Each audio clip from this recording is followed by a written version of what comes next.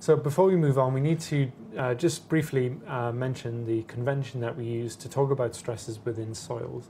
In the previous video, I was mainly talking about vertical stresses, but soils are three-dimensional materials, so we need a system for talking about stresses and forces within soils within 3 dimensions.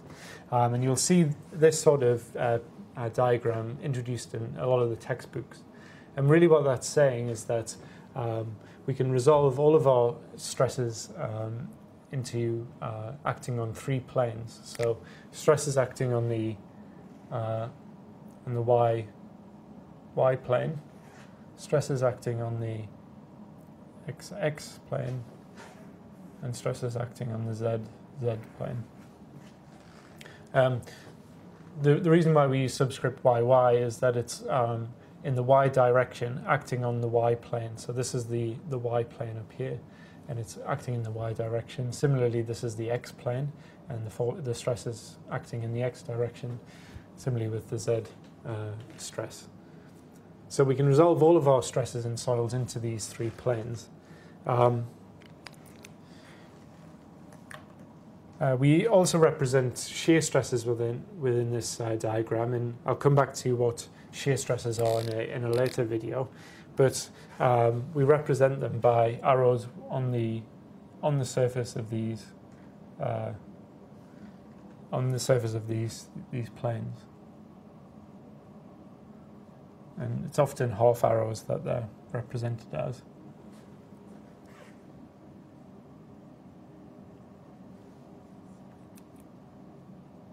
And the convention for those is that we have tau, which is the shear stress, acting on the y plane in the x direction, and this is tau acting on the y plane in the z direction, tau acting on the x plane in the y direction, tau acting on the x plane in the z direction, and tau acting on the z plane in the x direction, and then tau acting on the z plane in the y direction. So we can describe the normal stresses and the shear stresses within this diagram. So one thing to point out is that in soil mechanics, unlike a lot of other engineering disciplines, the compressive forces and compressive stresses here are positive. So in most other engineering disciplines, it's the other way around, where the tensile forces are positive and the compressive forces are negative. But as soil mechanics, where we generally consider, in soil mechanics, most of our stresses and forces are compressive, it's a little bit easier to use this convention. So you'll see that difference if you start looking in other engineering textbooks. We talked about the self-weight of soil creating a vertical force. That can also create a horizontal or a lateral force. If we have a soil profile similar to one we've previously had, I've shown you how to calculate the stress acting, let's say, on an element of that soil in the vertical direction. So, sorry, y. But what about the stress acting in the horizontal direction? Well, just considering the self-weight of the soil, we can calculate this horizontal stress using concepts of lateral earth pressure. And there's a bunch of theories. There's a Rankine's theory. And there's also the Coulomb theory.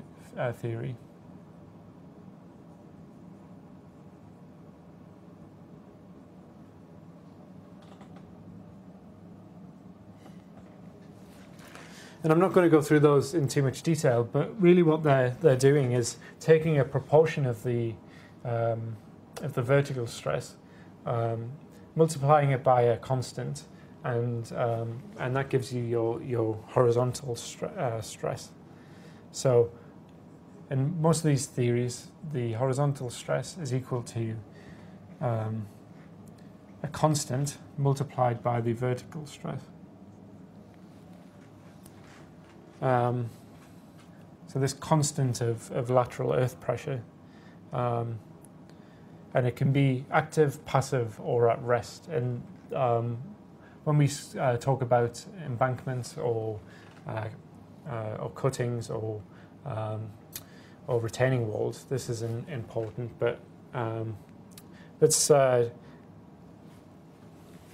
So when we talk about cuttings and retaining walls and foundations and embankments, this can either be active, passive, or at rest. But let's just consider the at rest value. This is proportional to the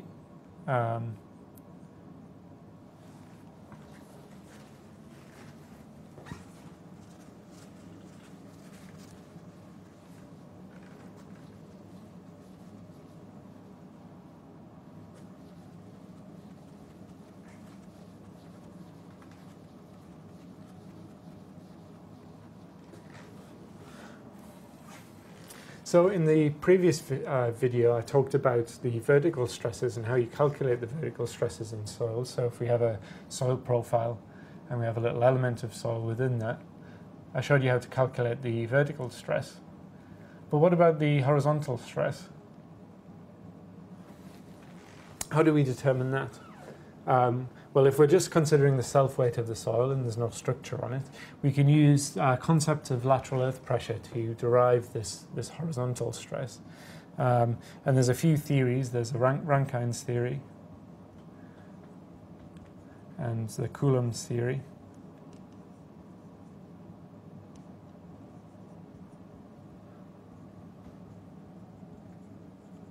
There's a bunch of other theories.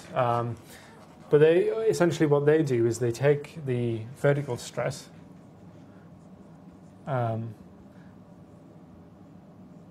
relate it to the horizontal stress by multiplying it by coefficient of lateral earth pressure, K0, and that can be depending on what your application is. That can be at rest, which would be the case here, or active or passive. So when we're starting to think about embankments or foundations or retaining walls, it's important to know that there's a range of different K values you can put into that, active, passive, or at rest.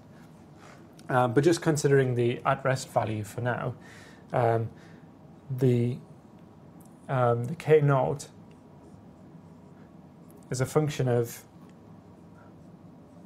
the angle of friction of the soil, and we'll talk about what the angle of friction is in some later videos, but essentially it pops out at around somewhere between 0.7 and 0.2. So you can see that depending on how your soil distributes the vertical stress, you can see that it could be 70% or 20% of the horizontal stress could be 70% or 20% of that vertical stress. So it's an important thing to consider, and that's one of the ways we get we can start thinking about soils in 3 dimensions. So what about the z-axis, the axis of force coming in and out of the board here? What are the stresses acting on that plane? Well, a lot of problems in soil mechanics can be simplified into 2 dimensions, especially in problems that are or geotechnical structures that are longer than they are deeper or wider. So things like railway embankments.